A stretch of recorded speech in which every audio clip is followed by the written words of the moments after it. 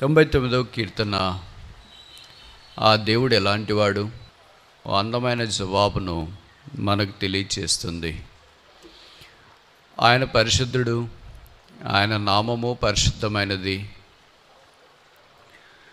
ఆయనను గణపరిచి నమస్కరించి ఆరాధించాలని ఓ పిలుపు ఈ కీర్తనకారుడు క్రైస్తవ లోకానికి ఇస్తున్న సంగతి మనకు పరిచయం. ఆయన సింహాసనాసీనుడై ఉన్నాడని 99వ కీర్తన మొదటి వచనంలో ప్రస్తావించబడింది. ఏంటి ఆయన సింహాసనము అనంటే కెరూబుల మీద ఆసీనుడై ఉన్నాడు. ఆయన ఆసీనుడైన స్థలాలు ఈ కీర్తనలోనే 5 ఉన్నాయి. ఆయన పరిశుద్ధమైనవి ఈ కీర్తనలోనే మనకు 5 కనిపిస్తున్నాయి. అదే సమయంలో ఆయన దగ్గర కెరూబులు ఏ సందర్భాల్లో కనిపిస్తున్నట్లు వాక్యంలో మనం గమనిస్తున్నాం. ఆయన కెరూబుల మీద ఆసీనుడైన దేవుడు 22వ కీర్తన 3వ వచనం ప్రకారము ఇశ్రాయేలీయులు చేయు స్తోత్రం మీద కూడా ఆయన ఆసీనుడు కావాలని కోరుతున్నాడు. కొత్త నిబంధనలో ఆయన అనగా యేసుప్రభు రక్తం ద్వారా కడగబడిన మనమే ఆయన ఔన్నత్యమైన లక్షణాలు అనేకములు. వాటిని ఆలోచించడానికి సమయం చాలదు, ఆయుష్ చాలదు, జీవితము చాలదు. బైబిల్లోనే రాయబడింది. ఈ భూమి అంతా ఆయన కార్యముల గురించి రాయటానికి పూనుకున్న చాలదని నాకు తోచున్నది. ఆ కారణాన ఈ కెరూబులు జ్ఞాపం చేసి ఒక 5 విషయాలు వాక్యాన్ని ఆధారం చేసుకుని మనం చూడటానికి ప్రయత్నం చేస్తాం. మొదటిది, కెరూబులు ఎక్కడ కనిపిస్తున్నాయి? 3వ అధ్యాయం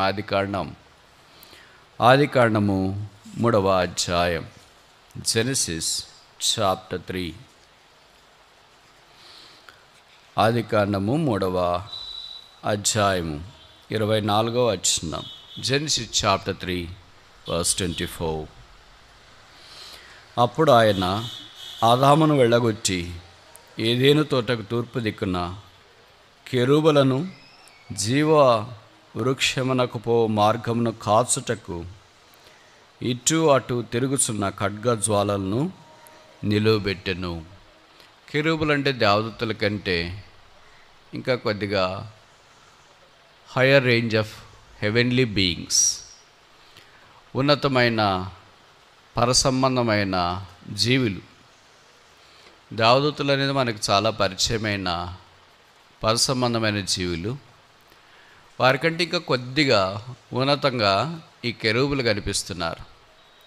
ఆ తర్వాత ఇంకా ఉన్నతంగా సెరాపులు కనిపిస్తున్నారు. యెషయా గ్రంథం 6వ అధ్యాయంలో అక్కడ ఒకటేసి తెలుగు బైబిల్లో రాశారు మహాదూతలు అని. ఆ తర్వాత ఇంకా ఉన్నతమైన స్థానం 4వ స్థానంలో ప్రధాన దూతలు, ఆర్చేంజిల్స్ కనిపిస్తారు. దాంట్లో 3 ఉంటే ఒకరు పడిపోయి మనం ఇలా కాగలటానికి కారణమయ్యాడు. పేరు లూసిఫర్. ఇంకా 2 దేవుని యొక్క ఆజ్ఞకు లోబడుతున్నారు. వారే ఒకరు మిఖాయేలు, ఒకరు గాబ్రియేలు సంతోషము లేదా ఆధ్యాత్మికమైన సంగతులు బయటికి తీసుకుని వచ్చే వర్తమానికుడు, ఓ ప్రముఖమైన మెసెంజర్ ఆఫ్ గాడ్, దేవుని వర్తమానికుడు.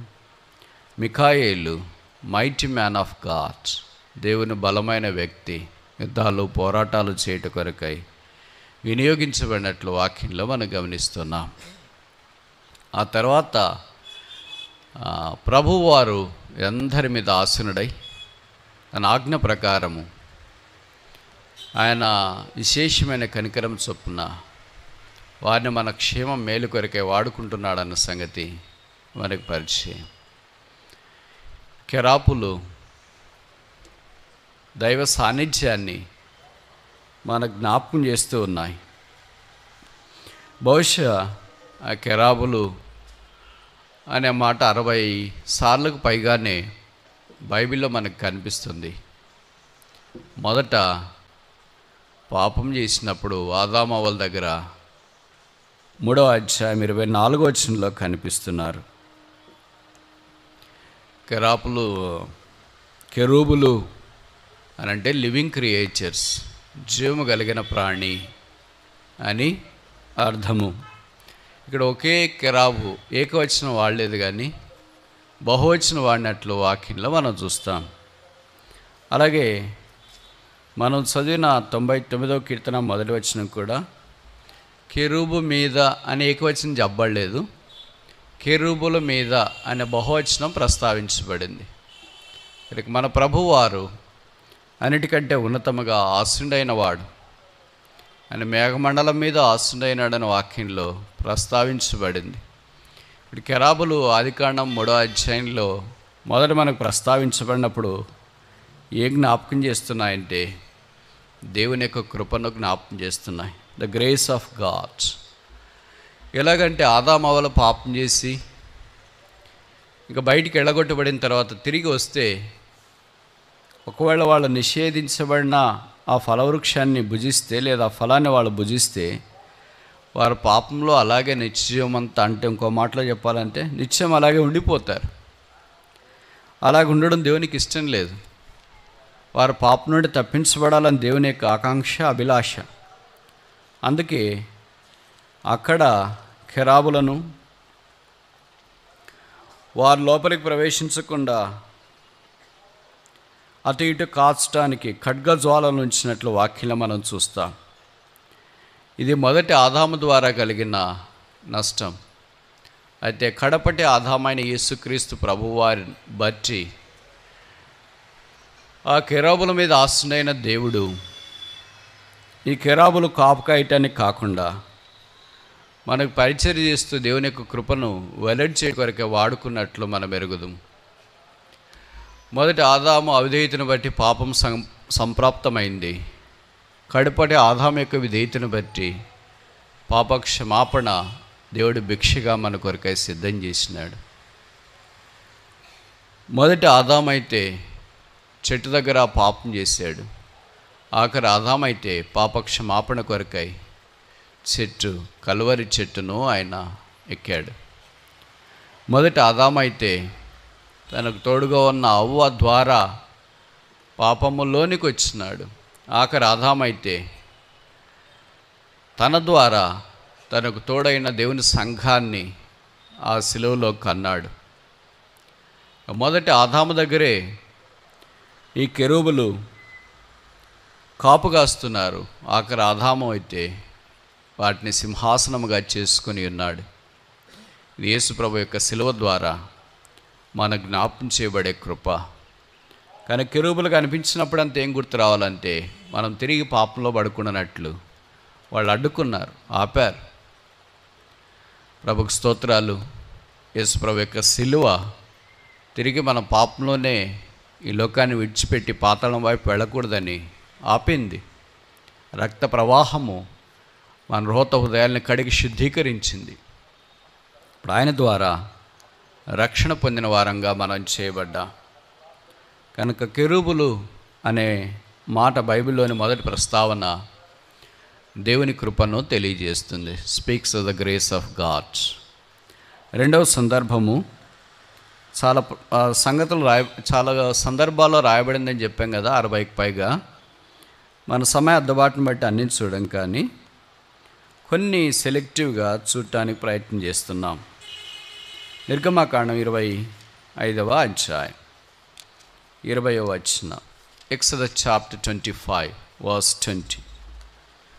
నిర్గమకాండం 25 20వ వచనం. ఆ కెరూబుల పైకి విప్పిన రెక్కలు గలవై కరుణాపీఠమును తమ రెక్కలతో కప్పుచుండగా వాటి ముఖములు రెండింటికి ఎదురుగా నుండవలెను. ఆ కెరూబుల ముఖముల కరుణాపీఠం తట్టు నుండవలెను. నీవు ఆ కరుణాపీఠం ఎత్తి ఆ మందసం మీద నుంచవలెను. కనుక కెరూబులు రెండవ సందర్భంలో ఎక్కడ కనిపిస్తున్నాయంటే కరుణాపీఠం. అది పాత నిబంధన. కొత్త నిబంధనలో మన కరుణాపీఠము యేసుక్రీస్తు ప్రభువే. అందుకే హెబ్రీ పత్రిక 4వ అధ్యాయంలో చెప్పబడింది, మనము సమయోచితమైన సహాయం పొందినట్లు ఆయన కృపాసనము, థ్రోన్ ఆఫ్ గ్రేస్, కృపాసనము దగ్గరికి వెళుతున్నా. ఇది మర్సీ సీట్. పాత నిబంధనలో కరుణాపీఠం అని చెప్పబడింది. ఆయన పేరే కరుణామయుడు. కరుణ ఆయనలో అంతర్లీనంగా ఉన్న దైవ లక్షణం. ఆయన ఎవరిని కరుణిస్తాడో వాడిని కరుణిస్తాడు, ఎవరి మీద జాలి పడతాడో వాని మీద జాలి పడతాడు. కరుణించబడిన వాని యందు కానీ జాలి పొందిన వాని యందు కానీ ఏమీ లేదని వాక్యంలో ప్రస్తావించబడింది. అందుకే కొత్త నిబంధన యేసుప్రభు వారు మానవుడిగా భూమి మీద సంచరించినప్పుడు ఆయన కరుణ కొరకే కొంతమంది ప్రాధేయపడ్డారు. గుడ్డివాడు ఇలా కేకలేసాడు, దావీదు కుమారుడా నన్ను కరుణించుము, హ్యావ్ మర్సీ ఆన్ మీ, నన్ను కరుణించు, నన్ను కరుణించు, నన్ను కరుణించు. దేవుడు కరుణించని కరుణ కొరకై వేడుకొన్న వారిని, శరణదొచ్చిన వారిని దాటిపోలేదు. ఆయన కరుణామూర్తి. వారిని కరుణించినాడు, వారి పాపాలు క్షమించినాడు, వారి అక్కర తీర్చినాడు, వారి జీవితాన్ని మార్చినాడు. అందుకనే వారు కరుణించబడ్డారు, కనికరించబడ్డారు. కనికరము ఆయన ఔన్నత్యాన్ని తెలియజేసే దైవ లక్షణం. ఆ కారణం చేత మనము కనికరించబడి దేవుని కృపాసింహాసనం వద్దకు చేరే అవకాశం వచ్చింది. పాత నిబంధనలో అలాగే ఎవరు పడితే వాళ్ళు, ఎప్పుడు పడితే అప్పుడు, ఎప్పుడు అవసరమైతే అప్పుడు ఆ ప్రత్యక్ష గుడారం దగ్గరికి వెళ్ళడం కొంత ఇబ్బందే. పరిశుద్ధ స్థలంకి వెళ్ళడం అసలే కుదిరేది కాదు. అది పరిశుద్ధ స్థలం ఒక్క ప్రధాన యాజకునికి తప్ప అందరికీ నిషిద్ధం. అయితే కొత్త నిబంధనలోనికి వచ్చిన తర్వాత మన కరుణాపీఠమైన యేసుక్రీస్తు ప్రభువును కరుణ కొరకై శరణ వేయటానికి ఎప్పుడైనా ఎళ్ళవేళలా ఆయన పాదపద్మముల దగ్గర కూర్చుంటానికి దేవుడు మనకు అవకాశం ఇచ్చినాడు. కనుక ప్రార్థనా భాగ్యము యేసుప్రభు యొక్క శిలువ ద్వారా మనకు సంప్రాప్తమైంది. అబ్బా తండ్రి నాయనాను మొరపెట్టుకునే ఆత్మ ఆయన మనకు అనుగ్రహించిన వాక్యంలో చెప్పబడింది. యెహోవా కెరూబుల మీద ఆసీనుడై ఉన్నాడు. కానీ కెరూబులు జ్ఞాపం చేసే రెండవ సంగతి గుడ్నెస్ ఆఫ్ గాడ్, దేవుని మంచితనాన్ని అవి తెలియజేస్తాయి. ఆయన మంచివాడు కనుకనే ఎప్పుడైనా ఎక్కడైనా ఏ సందర్భంలోనైనా ఆయన వైపు మనల్ని ఆకర్షించి మన అక్కర ఆయన తెలుసుకొని ఆయన మనకు సహాయం చేయటి కొరకై వేం చేయించున్నాడు. ఆయన ఆరాధనలకు యోగ్యుడు, స్తుతి కీర్తనలకు పాత్రుడు. ఆయన పేరే యేసుక్రీస్తు ప్రభు. మూడవది సంఖ్యాకాండం 7వ అధ్యాయం, నంబర్ చాప్టర్ 7. సంఖ్యాకాండము 7వ అధ్యాయం. తెలుగు బైబిల్లో 90వ వచనం, 7:90. Number chapter 7:90. సంఖ్యాకాండం 7వ అధ్యాయం 90వ వచనం. మోషే యెహోవాతో మాట్లాడటకు ప్రత్యక్ష గుడారంలోనికి వెళ్ళినప్పుడు సాక్ష్య మనస్సు మీద ఉన్న కరుణాపీఠం మీద నుండి, అనగా 2 కెరూబుల నడుమ నుండి తనతో మాట్లాడిన యెహోవా స్వరం అతడు వినెను. అతడు ఆయనతో, కెరూబులు మనకి ఏ జ్ఞాపం చేస్తున్నాయంటే God speaking to man and man interacting to God. దేవుడు మనుషునితో మాట్లాడడం, మనుషుడు దేవుని మాటకు స్పందించడం. The voice of the lord, ప్రభు యొక్క స్వరాన్ని మనకు తెలియచేస్తున్నాయి. ఆయన స్వరం ఎందుకని? మనం తిన్నని మార్గంలో వెళ్ళాలని. అందుకని వాక్యంలో చెప్పడింది కదా, కుడికి ఎడమకు తొలగకుండా ఇదే త్రో, దీనిలో నడువుడని పలుకొక శబ్దం, ఒక స్వరం. 32:8 కీర్తనలో చెప్పబడింది, నేను నీకు ఉపదేశం చేసేదను, ఇవి నడవలసిన మార్గం నేను నీకు బోధించేదను. ఆయన మంచి బోధకుడు. మనకు అవసరమైన స్వరాన్ని అవసరమైనప్పుడు అవసరమైన మార్గంలో వెళ్ళటానికి మెల్లని మధురమైన స్వరాన్ని వినిపింప చేస్తాడు. ప్రభు మనతో రక్షించబడింది మొదలుకొని ఇప్పటిదాకా మాట్లాడకుండా ఉంటే మొగువాడైంచే బహుశా ఇక్కడ చాలామంది కనిపించిన వారం కాదనుకుంటా. ప్రభు మాట్లాడిన దాన్ని బట్టి మన కష్టాల్లో, బాధల్లో, ఇబ్బందుల్లో, కన్నీరులో, వేదనలో, కృంగదల్లో, అవమానాల్లో, అనారోగ్యాల్లో, గాయాల్లో, అప్పుల్లో ఈదుకొని ఇక్కడ దాకా వచ్చినాం. ఇంతవరకు సహాయం చేసిన సహాయపు రాయి.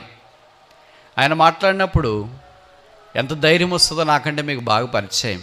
ఎందుకంటే నాకంటే ఎక్కువ మీరు దేవుని స్వరం వినే విశ్వాసులు, భాగ్యవంతులు. కనుక ఆయన మాట్లాడినప్పుడు ఎలాంటి పోరాటమైనా ఎదుర్కొంటామనిపిస్తుంది, ఎలాంటి కష్టమైనా నిలబడదామని అనిపిస్తుంది, ఎలాంటి సమస్య అయినా జయిస్తామని అనిపిస్తుంది, ఎలాంటి దానికైనా ముందుకు దూసుకుని వెళదామనే ధైర్యం మనకు తెలియకుండా మన హృదయంతరంగంలో చొరబడుతుందంటే తప్పు కాదేమో. ఒకవేళ ఆయనేమంతా మాట్లాడకపోతే చాలా తేలిగ్గా ఉండేది కూడా మనకు చాలా కష్టంగా అనిపిస్తుంది, గుదిబడిన మాదిరి అనిపిస్తుంది. ఆ స్వరము అంత బలమైంది. అందుకే 29వ కీర్తనలో చెప్పబడింది, యెహోవా స్వరం ప్రభావం గలది, బలమైనది. దాని గురించిన శక్తి, మహాత్మ్యము ఆ కీర్తన అంతా ప్రస్తావించబడింది. యెహోవా స్వరం పాత నిబంధనలో కెరూబుల మధ్యలో నుండి దేవుడు మాట్లాడుతూ వినిపిస్తూ వచ్చినాడు. ఇప్పుడు కొత్త నిబంధనలోనికి వచ్చిన తర్వాత ఆయన కెరూబుల మధ్యలో కాకుండా హెబ్రీ పత్రిక 1వ అధ్యాయము 6వ వచనాల్లో చెప్పబడింది, పూర్వకాలమున మన పితరులతో నానా విధములుగా మాట్లాడిన దేవుడు ఇప్పుడు ప్రస్తుతం తన కుమారుని ద్వారా మనతో మాట్లాడును అని రాయలేదు, మాట్లాడబోవును అని ఫ్యూచర్ టెన్స్, భవిష్యత్తును గురించి రాయలేదు. ఇంగ్లీష్లో ఏమని రాశారంటే మాట్లాడను, God hath spoken through his son in divorce times and seasons. It has done. ఆయన అప్పుడే మాట్లాడినాడు. అదే ఈ వాక్యం. మన అవసరాన్ని బట్టి, మన అక్కర్ని బట్టి తిరిగి తిరిగి ఆయన మాట్లాడేవాడు. కనుక ఆయన మనతో మాట్లాడుతున్న దాన్ని బట్టి మనము ఆయన మాటల ద్వారా జీవం ఉంది. అందుకే ఆయన నా మాట విన్నాను, పంపిన వాని యందు విశ్వాసం ఉంచి ప్రతి వాడును నిత్యజీవం గలవాడు, వాడు తీర్పులోనికి రాక మరణములో నుండి జీవములోనికి దాటి ఉన్నాడు. ఆయన మాటలో శక్తి ఉంది, ఆయన మాటలో అధికారం ఉంది, ఆయన మాటలో ప్రభావం ఉంది. ఆ కారణాన ఆయన మాటను బట్టి ఇప్పుడు మనం బ్రతికించబడ్డాం. 119వ కీర్తన 50వ వచనంలో చెప్పబడింది, నీ మాట చేతి నీవు నన్ను బ్రతికించి ఉన్నావు. కనుక దేవుని వాక్యం మనం బ్రతికిస్తుంది. మత్తయి 4:4లో రాయబడింది, man shall not eat live by bread alone but every word that ప్రొసీడెత్ out of the mouth of God shall he live by. మనుషుడు రొట్టె వల్ల మాత్రమే కాకుండా దేవుని నోటి నుండి వచ్చి ప్రతి మాట వలన జీవించును. కనుక దేవుడు తన స్వరాన్ని మనకు అనుగ్రహింపజేసి మనల్ని నడిపించడానికి హేతువైన తన మాటలో అనుగ్రహించినాడు. 23వ కీర్తనలో చెప్పబడింది, గాఢాంధకారపు లోయలో నేను సంచరించినను ఏ అపాయమునకు నేను భయపడను, నీ దుడ్డు కారు దండము నన్ను తర్వాత 23వ కీర్తనలో తర్వాత చెప్పబడిన వచనం ఏంటంటే 3వ వచనంలో, తన నామమును బట్టి నీతి మార్గములో నన్ను ఎవరు నడిపిస్తున్నారు? మరి ప్రభువే నడిపించేది. Is our guides. ఆ దేవుని వాక్యమే మనల్ని నడిపిస్తుంది కొత్త నిబంధనలో. అందుకనే ఈ కెరూబులు జ్ఞాపం చేసే 3వ సంగతి ఏంటంటే గైడెన్స్ ఆఫ్ గాడ్స్, దేవుని నడుపుదలను జ్ఞాపం చేస్తున్నాయి. ఇప్పుడు దాకా 3 విషయాలు మనం చూసినాం. ఈ కెరూబులు జ్ఞాపం చేసే మొదటి సంగతి గ్రేస్ ఆఫ్ గాడ్, తిరిగి మనం పాపంలోనికి పడిపోకుండా మనకు భద్రత కాపుదల. రెండవది గుడ్నెస్ ఆఫ్ గాడ్, ఆయన సింహాసనానికి ఎప్పుడైనా సమీపించి అబ్బా తండ్రి నాయనాన్ని మొరపెట్టే ప్రార్థన ఆత్మ మన హృదయంలో దేవుడు అనుగ్రహించినాడు. మూడవది గైడెన్స్ ఆఫ్ గాడ్, రక్షణ పొందిన తర్వాత ఏ మార్గంలో వెళ్ళాలో అటు ఇటు తోచనప్పుడు తెలియనప్పుడు ఆయన మార్గంలో మనల్ని నడిపిస్తూ వచ్చినట్లుగా చూస్తున్నాం. నాలుగవది 80వ కీర్తన 1వ వచనం, Psalm 80:1.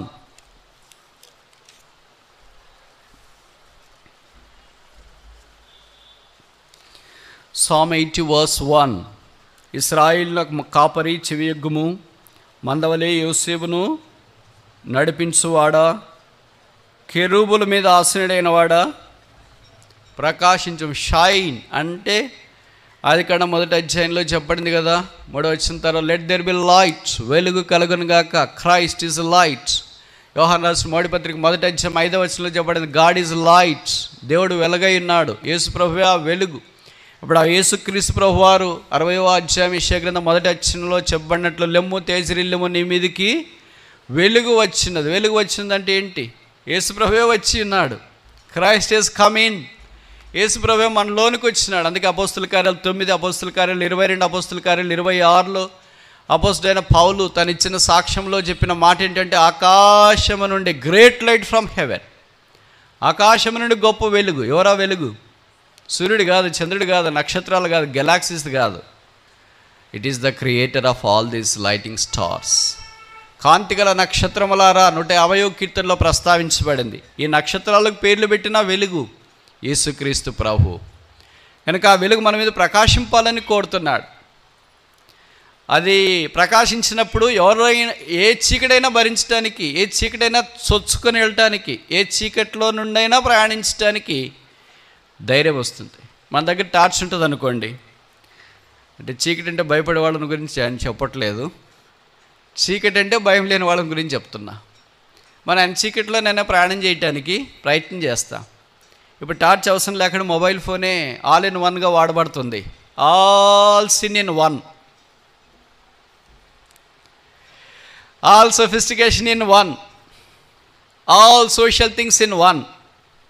ఇంకేది మర్చిపోతే మీరు బాధపడతారేమో. All spiritual things in one.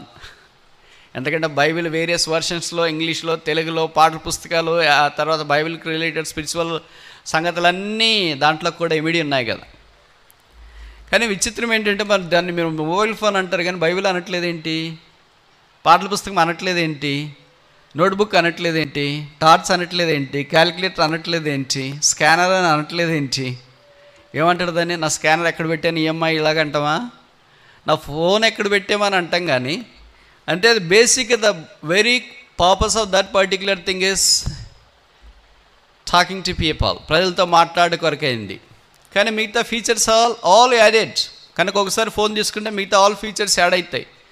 అలాగే యేసుప్రభు యందు మనం విశ్వాసం ఉంచిన తర్వాత ఆయనతో పాటు దేవుడు సమస్తాన్ని మన కొరకు అనుగ్రహించి సిద్ధపరిచినాడు. ఇప్పుడు సంగతి ఏంటంటే, ఆయన మనల్ని నడిపించువాడు. అంత మాత్రమే కాదు, తర్వాత ముందుకు వచ్చిన తర్వాత ఆయన మన మీద ప్రకాశించువాడు. అందుకే అంధకారంలో మన మీదకి వెలుగు ప్రకాశించింది. లూకా సువార్తలో చెప్పబడింది, అంధకారంలో కూర్చున్న వారిని అరుణోదయ దర్శనము దేవుడు చూపిస్తూ వచ్చినాడు. ఆయన యేసుక్రీస్తు ప్రభువు. Christ is our light. క్రీస్తే మన వెలుగు. చీకటి జీవితాలను వెలుగుగా చేసినాడు. కొంతమంది అంటారు, ప్రభువా నాకు ఒక జీవితం ఇవ్వవా? ఇచ్చేసాడుగా. ఆ జీవితం వాళ్ళకి తృప్తి లేదు. అంటే వెలిగించు నా జీవితము. ప్రభు వెలిగిస్తే చీకటి వెలుగుగా చేయబడుతుంది. అందుకే అపోస్తలుడైన పేతురు అన్నాడు, వీఆర్ నాట్ అంటే మార్వెలస్ లైట్స్. ఆశ్చర్యకరమైన వెలుగులోనికి మనము తీసుకురాబద్దా. యోహాను భక్తుడు అన్నాడు, మీరు చీకటి సంబంధులు కాదు, you're of the children of lights. మీరు వెలుగు సంబంధులై ఉన్నారు. ఇది మన భాగ్యం.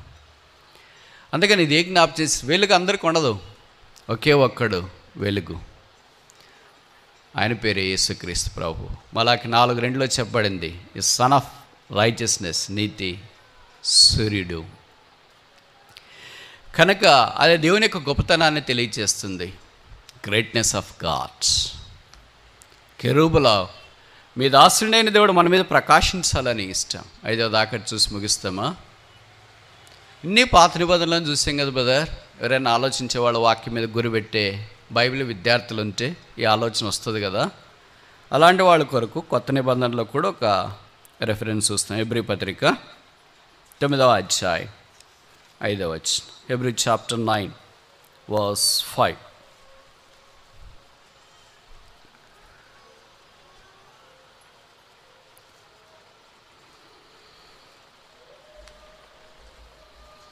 తొమ్మిది ఐదేనా?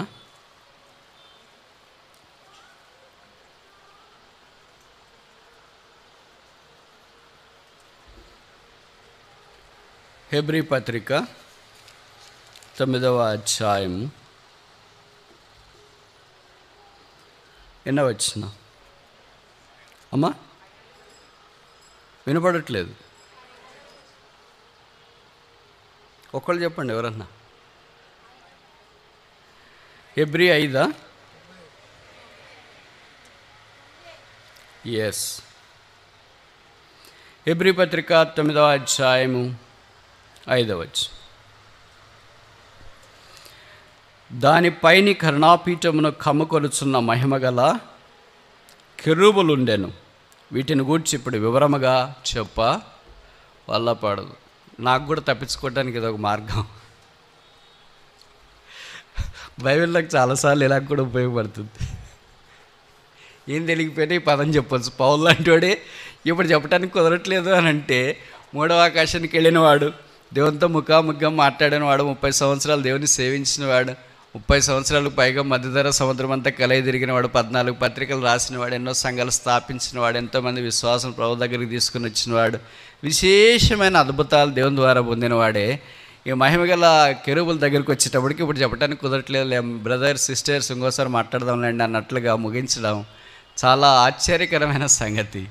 అంటే the glory of the God will not be described in totality in any span of a time. Only the iota of the glory of God is unleashed in the small tiny time. దేవుని యొక్క మహిమలో కేవలం విశ్వమంత మాత్రమే ఈ మానవ జీవితంలో వెల్లడి చేయడానికి అవకాశం ఉంది, కానీ దేవుని మహిమలో పరిపూర్ణమైనదంతటినీ ఈ మానవ జీవితంలో విశదం చేయట వీలు కాని సంగతి. అందుకనే ఇప్పుడు చెప్ప వల్ల పడదు. That's not possible now. దానికి సమయం చాలదు అని కొన్ని చోట్ల పౌలు మాట్లాడుతూ వచ్చినాడు. ఆయన చెప్పేవన్నీ వాస్తవాలే, మా మాదిరి తప్పించుకోవటానికి చెప్పే మాటలు కాదు ఇవి. All true and all in reality. ఎందుకంటే ఆయనకు కలిగిన ప్రత్యక్షతలు అనేకములంట. బైబిల్లో రాయబడి manifold are the revolutions received from the lord. అవన్నీ రాయటానికి సమయం చాలదు. అందుకనే మహిమగల సింహాసనం మీద ఆసీనుడైన దేవుడు ఈ కెరూబుల యొక్క మహిమను హెబ్రీ పత్రిక 9:5 ప్రస్తావించడం మనకు పరిచయం. నాకు తెలిసి కెరూబులు అనే మాట ఇక్కడే ఆఖరి అనుకుంటా బైబిల్లో. ఆ తర్వాత బహుశా కెరూబులు కనిపించకపోవచ్చేమో. బహుశా మన్నించండి, ప్రకటన గ్రంథం 4వ అధ్యాయంలో, ప్రకటన గ్రంథం 5వ అధ్యాయంలో మనకు జీవులు కనిపిస్తున్నాయి. మరి వారు కెరూబులే అని కొంతమంది బైబిల్ పండితుల అభిప్రాయము, కొంతమంది కాదు అని బైబిల్ పండితుల అభిప్రాయం అయిండవచ్చు. మెట్టుకు ప్రకటన గ్రంథము 4వ అధ్యాయము 6వ వచనంలో మనకు ఈ జీవులు కనిపిస్తుంది. 4వ అధ్యాయము 6వ వచనం. మరియు ఆ సింహాసనం ఎదుట స్ఫటికమును పోలిన గాజు వంటి సముద్రం ఉన్నట్టుండెను. ఆ సింహాసనం మధ్యను, సింహాసనం చుట్టూను, ముందు వెనకను కన్నులతో నిండిన, కొంతమంది బైబిల్ పండితులు అంటారు ఈ 4 జీవులే కెరూబులని. మరి నాకంత తెలియదు, ఎందుకంటే నేనేం పండితుడిని కాదు, పామరన్ని. కనుక మెట్టుకు విషయం ఏంటంటే కెరూబులతో ఆరంభించబడిన ఆదికాండం ఈ బైబిలు ఇప్పుడు ఈ జీవులతో మనకు ముగించబడుతుంది. ఆయన ఆసీనుడైన వాడు, దేని మీద ఆసీనుడైన వాడు? కెరూబులు. కెరూబులు దేనికి జ్ఞాపకం చేస్తున్నాయి? మొదటిది గ్రేస్ ఆఫ్ గాడ్, దేవుని కృపని జ్ఞాపకం చేస్తున్నాయి. రెండోది గుడ్నెస్ ఆఫ్ గాడ్, దేవుని మంచితనాన్ని జ్ఞాపకం చేస్తున్నాయి. మూడోది ద గైడెన్స్ ఆఫ్ గాడ్, దేవుని నడిపింపుని తెలియజేస్తున్నాయి. నాలుగోది ద గ్రేట్నెస్ ఆఫ్ గాడ్, దేవుని గొప్పతనాన్ని జ్ఞాపకం చేస్తున్నాయి. ఐదవది ఆఖరిది హెబ్రీ 9:5 ప్రకారము speaks of the glory of God, దేవుని మహిమను జ్ఞాపకం చేస్తున్నాయి. అలా కెరూబుల మీద ఆసీనుడైన దేవుడు పాత నిబంధనలో, కొత్త నిబంధనలో మన దగ్గరికి వచ్చేటప్పటికి అక్కడ ఉంటే మనకు రక్షణ లేదని మన పాపముల కొరకై సిలువ మీదకి వెళ్ళాడు. ఆయన సిలువలో నలగొట్టబడ్డాడు. మన సమాధానార్థమైన శిక్ష ఆయన మోసుకున్నాడు, రక్తం కార్చాడు, చనిపోయాడు, సమాధి చేయబడ్డాడు, తిరిగి లేచినాడు. ఇప్పుడు మనం వెళ్ళి ప్రభువా మీరు కెరూబుల మీద ఆశీనుడు కావాలని కోరుతున్నా. వద్దు, no I don't want that cherubs any longer. మరి ఏం సింహాసనం తీసుకురమ్మంటా? వద్దు, I don't want any throne. మరి ఎక్కడ కూర్చుంటావు ప్రభు? మా దగ్గర అన్ని నీలకమల కుర్చీలే ఉన్నాయి, ఏం చేస్తాం, కూర్చుంటే ఎరిగిపోతాయి ఒక కాలు.